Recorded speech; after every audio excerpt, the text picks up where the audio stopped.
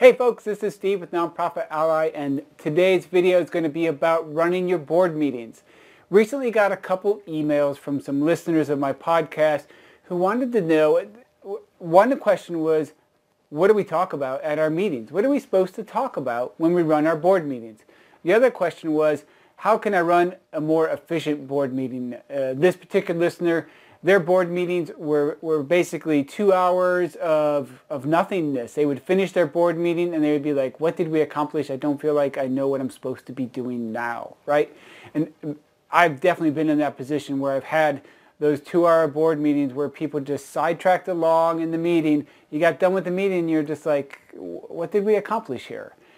And that can be frustrating for board members. It can be frustrating for any staff you may have, because you leave board meetings with really nothing accomplished, no direction, and some people just feel like it's a waste of time. And so what we're going to do today is we're going to outline your board agenda. Agendas are very important because, one, it gives structure to your meeting. It gives the people in the meeting, this is what we'll be talking about, this is the order we're going to be talking about it in.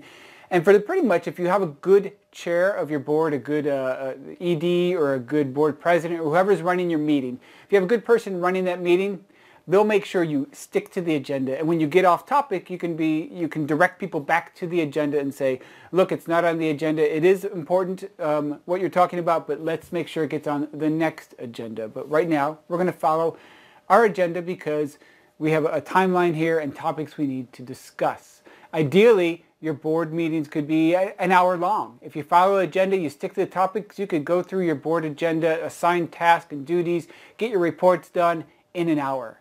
Wouldn't that be great? So that's the goal here. So here is the basic structure. And this board agenda, this is, you can get more complex than this. You could simplify it even more. But here's a basic board meeting agenda. And it pretty much, Robert's Rules recommends a lot of what we're going to be talking about. So first thing you want to do, and before we even get started, there will be a template board meeting agenda for you to download. The link will be below in the notes to this video.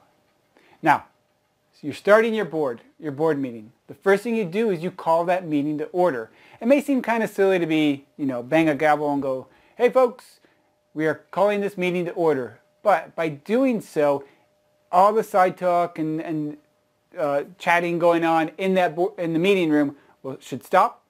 People will get ready for the business at hand. You simply just say, this meeting has come to order. You don't have to have a gavel. Or if you want to be more formal, you can say, the meeting of so-and-so nonprofit on this date and time is now called to order. You say that, people will kind of snap up. They'll be like, okay, cool, I should get my pen ready and get ready to take some notes here. Now, once your meeting has been called to order, you should do a roll call. And the roll call doesn't necessarily have to be the secretary of your nonprofit reading everybody's name and everyone going I or here. Governments do that a lot. I've definitely been a government official where I had to say, I or here. But for the most part, you know who's in the room. You're not in a public setting. Your roll call could simply be the secretary going through the list of board members and just saying, okay, you're here, you're here, you're here, you're here. We are missing A and B. And then pronouncing whether or not you have a quorum. At which point the secretary would say, we have a quorum, and the meeting can commence. If you don't have a quorum, your meeting is over.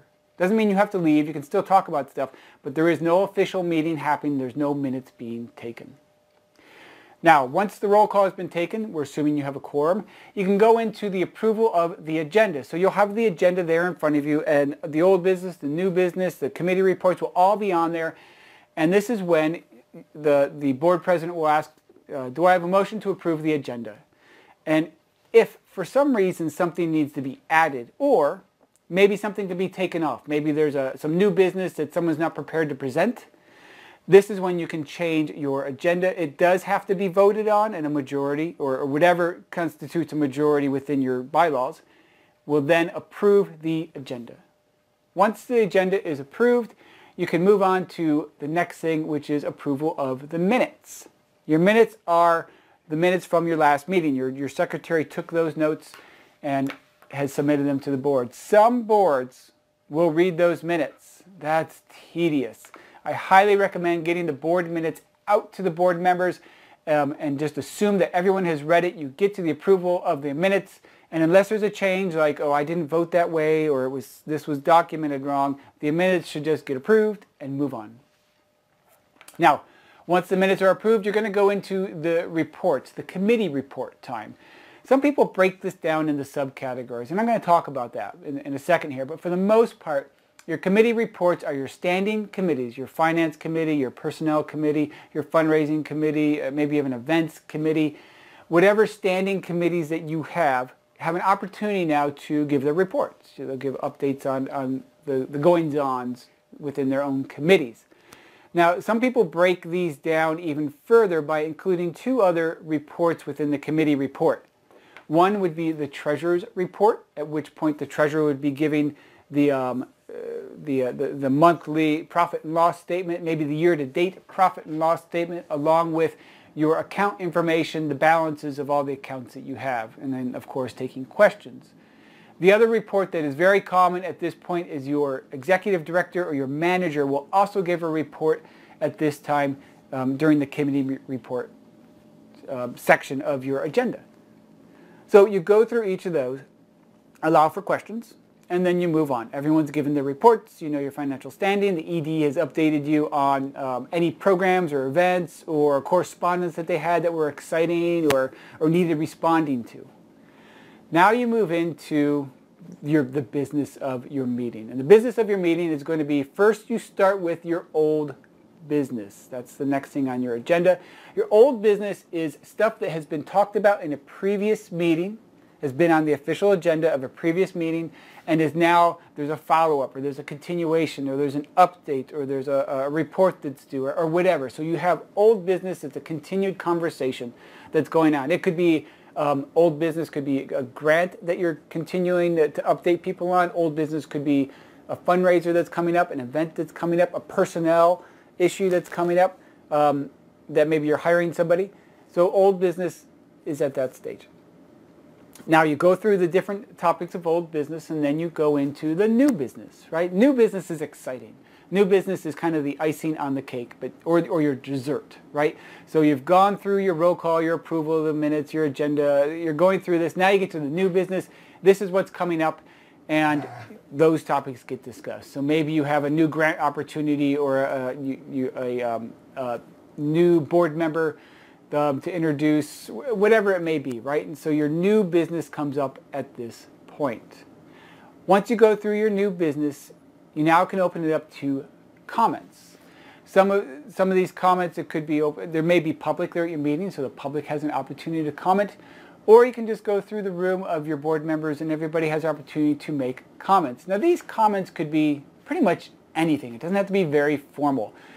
Likely it's going to be board or mission related, but sometimes you might just want to make a comment about the birth of a new child, a birthday coming up, or whatever, some type of comment like that. But for the most part, the comments may be something like, you know, I really think it's important to discuss X, Y, and Z. Can we please put that on the agenda for the next meeting?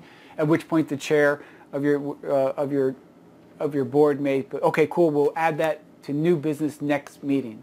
So the comments is a little bit of an open area, an open opportunity for people to talk about a variety of things. It could just be a kudos to somebody.